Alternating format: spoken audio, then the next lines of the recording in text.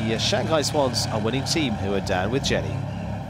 Yeah, congratulations. You were in the lead going into today. That's so much pressure, but you managed to hold on to it, Daniel.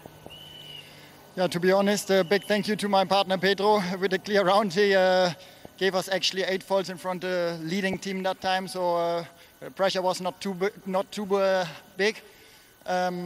Nevertheless, my horse jumped good the first day, he jumped good today, so I was very confident and he brought it home clear. Yeah, Pedro, the pressure was on, but your stallion, he produced the goods over a very tough track. Yes, he was amazing again, and it's a big pleasure to ride with Daniel. When you know that he have to be clear, you know he's going to be clear.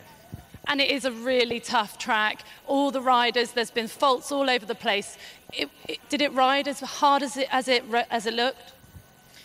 Yeah, to be honest, the fences were big enough today. For that kind of fences, it's quite a small ring here, so the fences come quite quick. Even around the corner, there was not one time 10 seconds to breathe, and I think that was at the end the main reason why we had faults everywhere.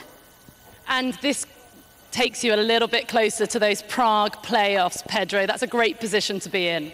Yes, for sure. That's our goal for this year, so we're going to keep fighting for that. Well, it's time to enjoy the celebrations. Congratulations to the Shanghai Swans.